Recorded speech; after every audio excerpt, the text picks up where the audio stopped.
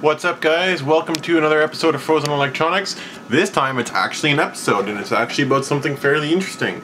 About an hour ago, or a little over an hour ago, I was going through all my boards, all the stuff on my bench here because it's such a mess, and I saw a board that came with my FPGA kit that's actually quite an interesting little chip, and it's basically just a breakout board for this chip. The chip, it's a PCF8591 by NXP. Now, this chip is really interesting because it's not only an ADC, analog to digital converter, it's also a DAC, or digital to analog converter, so you can go both ways. It's got 3 analog inputs for the ADC, which isn't that many compared to like the built-in ADC on an Atmega, but for this little chip it's fine. And then there's 1 analog output for the DAC. What makes this chip useful for beginners is the fact that it is an I2C protocol.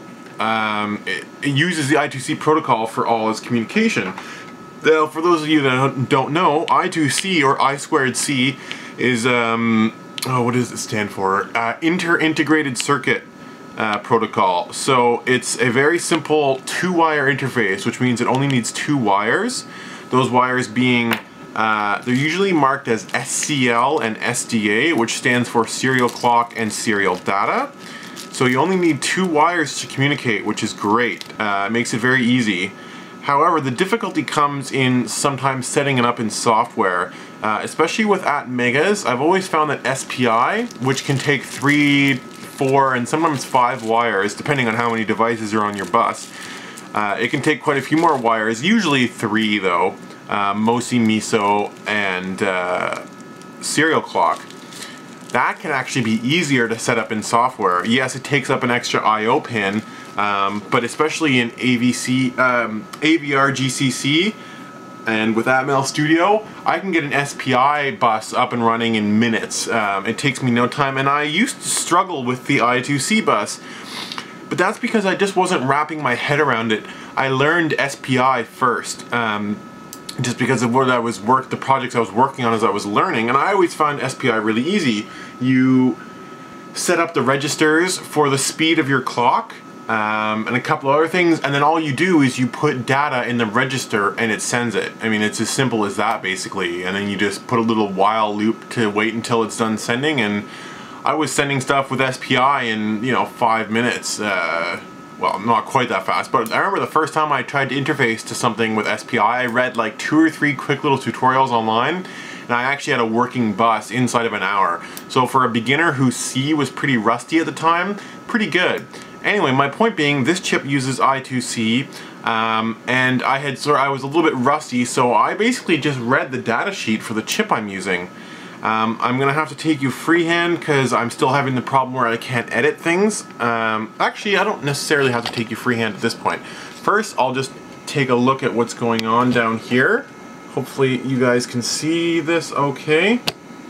So this is my AVR Dragon I have here. This is an Atmega 324A.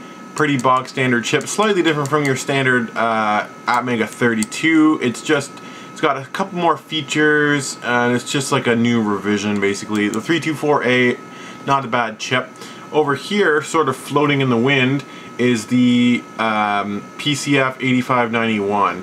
Now it is hooked up to my Bus Pirate, but the Bus Pirate is just there to provide power basically, because I ran out of female to female cables, so I just had to hook that up. And also because I was fooling around with it with the Bus Pirate beforehand, just testing it, and so it was already hooked up to the power lines, so then I just decided to run the 2 SCL and SDA lines over to here.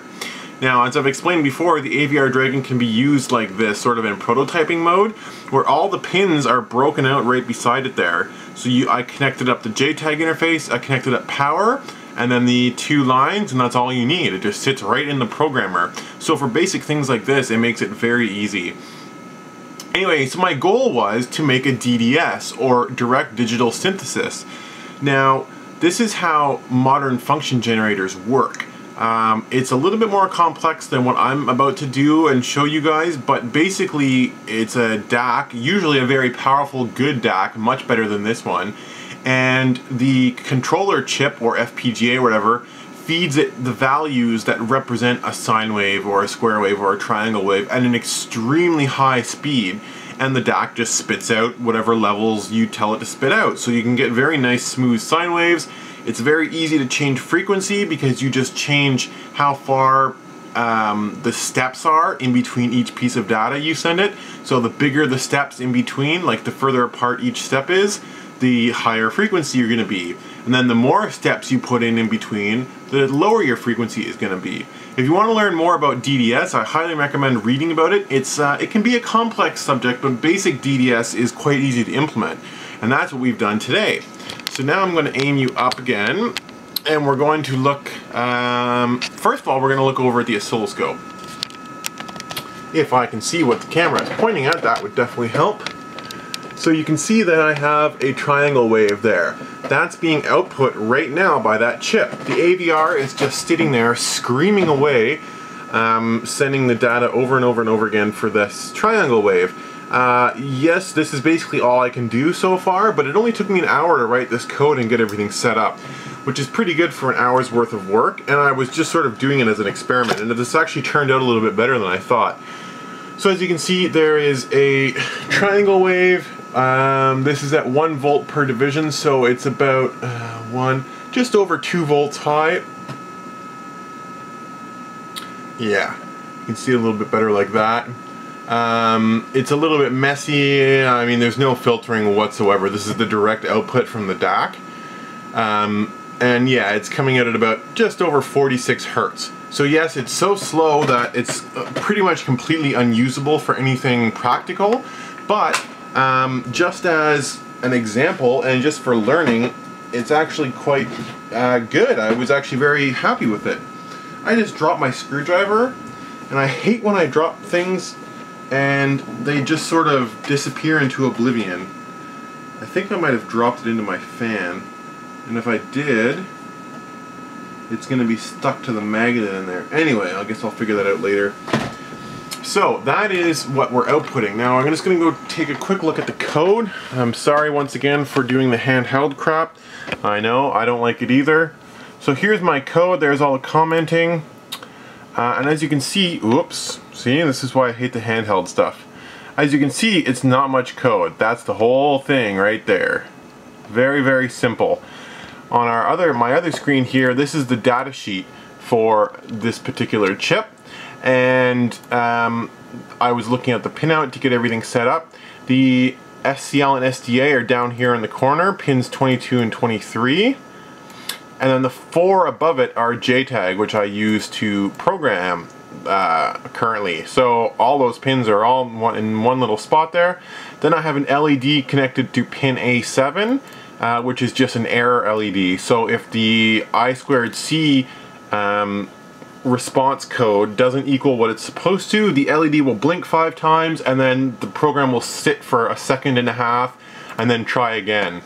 So if you actually look, they actually have a whole section in the datasheet about the 2-wire serial interface, and if you don't know anything about it and this is your first time, I highly recommend you just sit. You don't even have to read the whole thing, just read these first couple of pages about the electrical interconnection and how everything works, the data transfer, start and stop conditions, etc.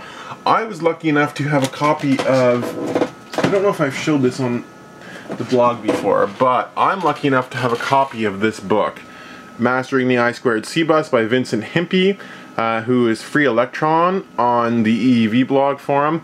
Great, amazing book. The reason I use the I2C Bus so much now is because I've read this, and it really does help you master it. The funny thing is, I understand it at a theoretical level because of this book extremely well, but it's implementing that with all sorts of different processors and different languages that's very difficult. Like, I have yet to get it working with a Texas Instruments processor, only because I'm not familiar enough with their code and their registers and everything, but it would just take more reading and more time. So this code is going to be on the website on frozenelectronics.com along with this video. So when I post this video, I will put this code up there as well. I might just copy and paste it, or I might put it in a text or a PDF file, I'm not sure yet. But anyway, I just wanted to, yeah, show you guys basically how simple it is to create this. So let's actually go through the code here a little bit. And maybe we can learn something. Here, I'll try and actually set up the tripod. Hopefully I can do this. I'm right in front here. Hey, would you look at that? I think this is gonna work.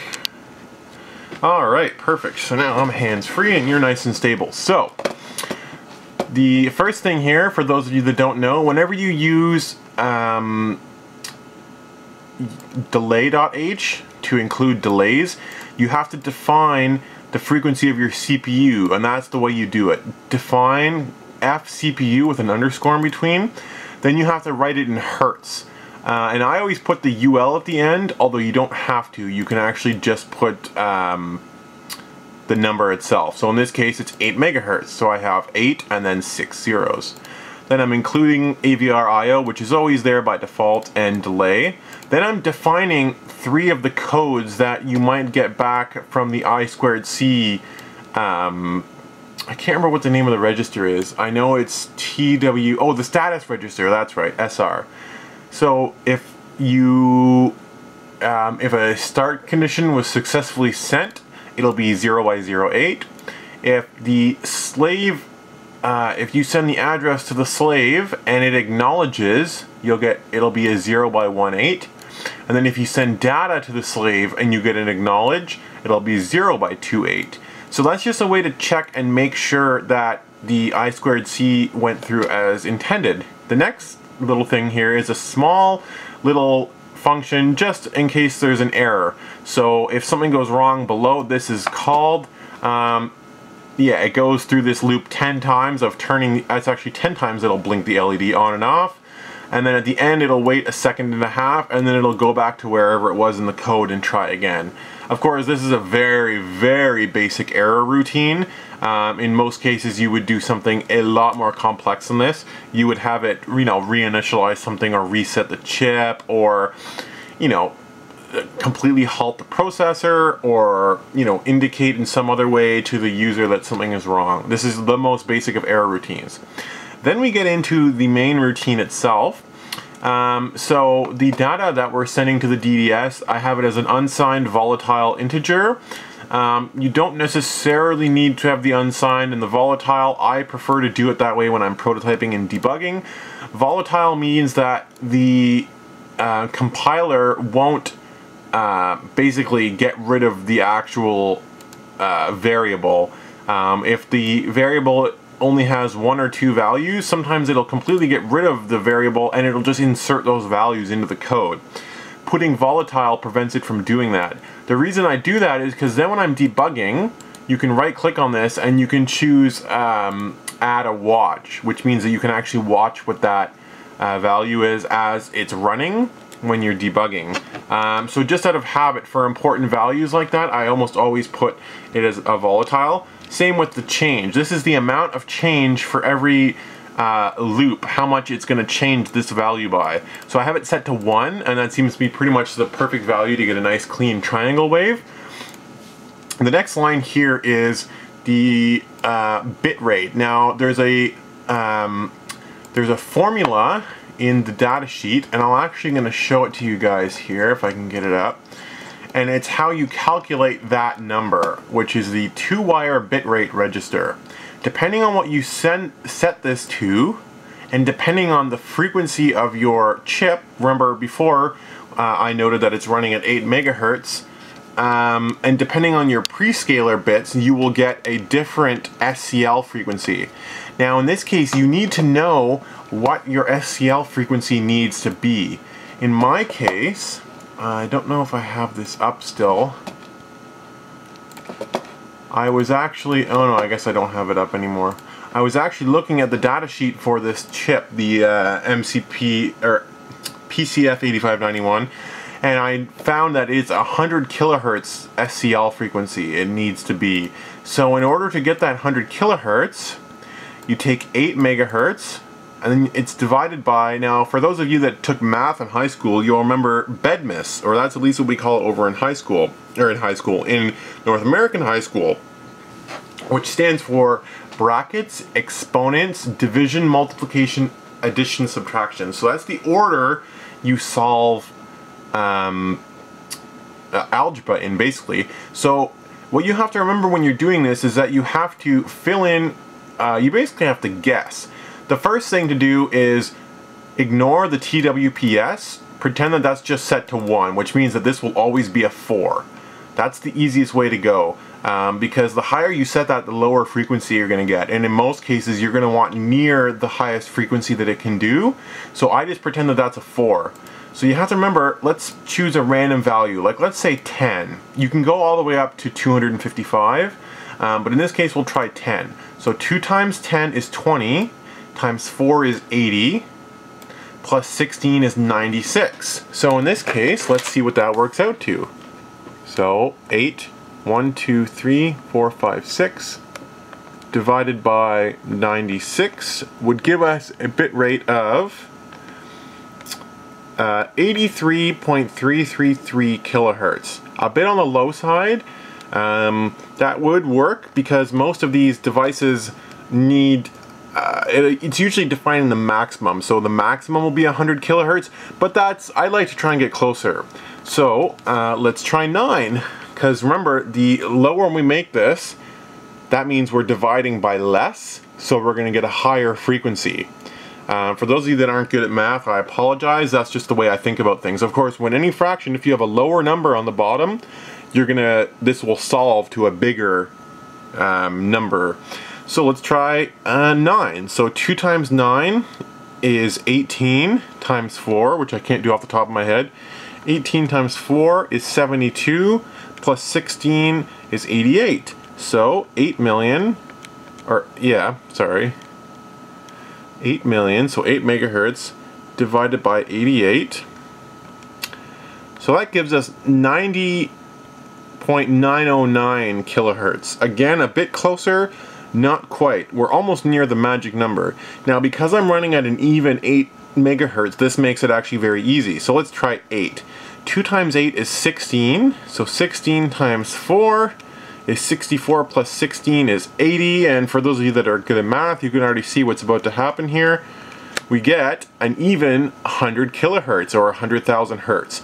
So that's how my other side here, that's why my TWBR, or 2-wire bitrate, is equal to 0 by 0.8. Now, because the default prescaler bits, or what we saw as the exponent here, TWPS, that's actually another register. If you don't change that, it'll just stay to 1 by default. So that's why you don't see me assigning anything to TWPS there. So in this case, all you have to do is set the 2-wire bitrate to 0 by 0.8, and that generates a perfect SCL of 100 kilohertz. Then I'm setting my data direction for pin 7 as an output. That's for the LED, just so that when we call the error function up above, the data direction is correct for that pin, so we can actually blink the LED. Moving on. So the first line here is going to be the same no matter what you're doing with 2-wire. As long as you have the bitrate set up correctly above, when you do this line here, that's the 2-wire control register we're changing here. So that's shifting 1 into 2-wire interrupt. This is a key little piece here. Every time you do something with the control register, you have to write a 1 to 2-wire interrupt, because if that is a 0, which it sets it to a 0 once it's done, once the hardware is done executing something related to the 2-wire interface, it sets that to 0, and it won't do anything else until that's set to a 1. So you can throw as many commands as you want at these registers, but if that 2-wire interrupt bit is set to 0, it won't do anything. So we set that to a 1, then we set 1 to TWSTA, which is the 2-wire start. What that does is that will send a start condition. Now, as I said, you might want to read up on the I2C protocol, but to start any interaction between the master and slave on an I2C interface, you have to start with a start condition. So you send the start condition, and then the last one here is 2-wire enable. So setting that to a 1 will activate the 2-wire interface. This just prevents it from starting. This actually starts it. So setting that to a 1 will make it do whatever you've just told it to do. So in this case, we're telling it to generate a start condition, so setting that to a 1 will actually generate the start condition, assuming that 2-wire interrupt is set to a 1 as well. If this wasn't here, for example, and it was just like that, it wouldn't matter what I did here, nothing would happen. So that has to be there. The next line, I won't go into the depths explaining the logic here because it's a little bit complex, but just this line, you can copy it verbatim out of the datasheet. All that does is it waits for that byte to finish. It's just waiting for the 2-wire interface to finish doing whatever you told it to do in the line before. Now you could technically omit this, but there's a pretty good likelihood you might run into some problems depending on how fast things are happening, what's happening in between commands, if this is running as an interrupt or if it's in the main part of your code. It's usually just a good idea to stick that in there, so it'll force everything to wait until it's done. Now the next line is once this has been completed, once any interaction has been completed by the 2-wire system, it'll set the status register to some particular value. Now, the reason it says 2-wire or TWSR and 0xF8, because the reason we're ANDing this value is because the prescaler bits, assuming that your prescaler bits are 1, which means that we didn't make any changes up above here, we just left the 2-wire prescaler bits as is, we're masking those bits out so that we're left with just the status code. I know that sounds kind of complicated. If you don't know much about logic or AVRs, then just ignore what I'm saying. This will work for you, assuming that A, you didn't set your 2-wire prescaler bits up here to anything, and B, you've defined start as something. So because up here we define start as 0x08, after it's ANDed the prescaler bits with the status register, if that is not equal to start or 0x08, then it'll call an error. So this will prevent it from going forward if for some reason the status is not a successful start. Because we just sent a start condition, waited for it to be sent, now we're just checking to make sure that it was successfully sent. Now the hardware does that for us. You just have to look up in the datasheet what the codes are for a status. Again, you could omit this part, but again, it's just good coding to have it in there. It's in there for a reason. They allow you to check the status register for a reason. If your prescaler bits were different from 1, you'd have to change this mask value here. And I'm not going to go into how to do that because in most cases your prescaler bits are going to be 1. So once again, you can actually copy this verbatim, assuming that you use the same name start. The reason that start is purple, I don't know if you can see that on the screen, is because it was defined up here. If this definition wasn't here, then that word down here, start, would mean nothing to the compiler and it would give us an error. But because we've defined it, that's why this works. So you can basically define, I mean, you can define anything up here. You could define, you know, literally anything. You can give a name to any value. It's not the same as a variable, because a variable can be changed. This is a definition. There's actually a better word for it that's not coming to my top of my head right now, but the reason you do this is because it's a constant. It's never going to change. It's just a number that you want it to remember, and it's something that you don't want to have to keep typing over and over. So you don't have to remember what these codes are. All you have to remember is that they're called start, SLAW, acknowledge, and data acknowledge. Anyway, moving on. I don't want this video to take forever. So now that assuming that it's successfully sent it, now in most I2C buses, after you send the start condition, you need to tell the devices, because often you can have more than one device on an I2C bus. So now you need to send the address of the device that you want to talk to. In our case, there's only one device on the bus, but that's irrelevant. You still need to send its address so that it knows that you're talking to it, because it doesn't know that there's no one else on the bus. So you have to address it. In this case, the reason I know the address is 0 by 90, again, is from reading the data sheet of this part. Most I2C, well, some anyway, some I2C parts will actually have 3 pins on the actual device that can change what the address is. So let's say I had, 3 or 4 of the same part all on the same bus.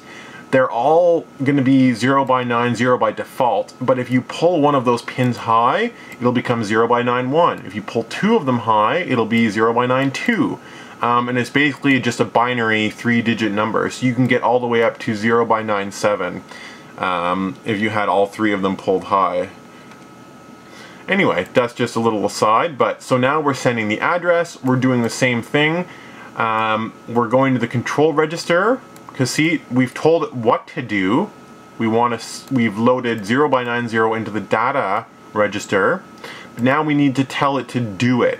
So we go back to the control register, just like we did here. The reason we didn't have a data register here is because what we wanted it to do is actually a built-in part of the control register, which means that the start and stop codes are hardwired into the AVR. So we didn't need to load anything into the data because it already knows what to do when we tell it 1 shifted left into TW start. So down here, we're sending the address, then we're telling it, again, as I said before, you have to write a 1 to TWINT, because when it completed the last transaction, it'll have set that to a 0. So it won't do anything else until we set that to a 1. And then again, 1 to 2-wire enable. So anytime you send data bytes, once you've done your start, pretty much every data interaction is going to look like this. Which means that we have the piece of data we want to send, we write 1 to the interrupt and 1 to the enable, we wait for it to send, which is that same while loop that we had above. That's the same one you're going to have every time. That just waits for it to finish sending. Then if the status register does not equal the slave address acknowledge, then we call the error. And again, the hardware knows that the first byte is going to be the start, the second byte is going to be the address, and then everything else following that is going to be data. So that's why the start, address, and data acknowledge are 3 different codes. Oops. Because it knows that those are going to happen in that order. And then once you have the start and the address sent, you can have literally as many data acknowledges as you want. So now we've sent the start condition, we've sent the address, so the chip knows who we're talking to. Now we need to send the data that's going to create our little triangle wave. So we start at 0 as we have defined up here, and the amount of change each loop is 1. So it's going to count from 0 all the way up to FF. For those of you that don't know hex, that's 255. Which is what this first little section here does. So it's loading in that data DDS, which in this case is still, we started out as a 0. It loads that in and it does all the 2-wire stuff I just showed you. It sends that value of 0. Now, because of the way I have things set up with the address, you'll have to read the data sheet for your device, but that's the write address. So when I'm writing to this chip, it knows that I want it to do a digital to analog conversion. So we load in the data, we send it, and the second it sends, it's going to start producing whatever value we sent on the analog output pin. So these delays are commented out just because I was playing around with delays. So the second that this is complete, we're going to start getting whatever value we sent on the analog output pin, which is kind of cool. That's how cool this DAC is. That's all you have to do is send the start condition, send the address, and then you can just start throwing data at it, and it'll just start making that into an analog value based on whatever data you send it. So in this case, this loop just happens over and over and over again. It says, is data DDS all the way at the top already? If so, then the amount of change we want is now -1. If we get all the way back down to the bottom, if data DDS is equal to 0, then the amount of change we want is 1, +1. So once it's checked both of these things, assuming that either of these or neither of these is called, then it's going to do data DDS, and then this is a little shortcut you can do. I keep doing that by accident. Plus equals just means I want to change this by this amount.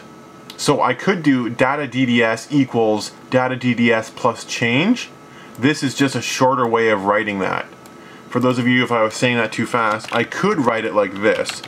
Data DDS equals data DDS plus change. But that's a much longer way. This is just a little shortcut. So data DDS plus equals change. You can also do minus equals. I think you can also do star equals for multiply and slash equals for divide. And that's it. So it changes the data DDS. In our case, because it's not 0, or in this case it is 0, but it doesn't matter because it's just going to change it to 1, then the data is going to go to 1. So it's going to send a 1.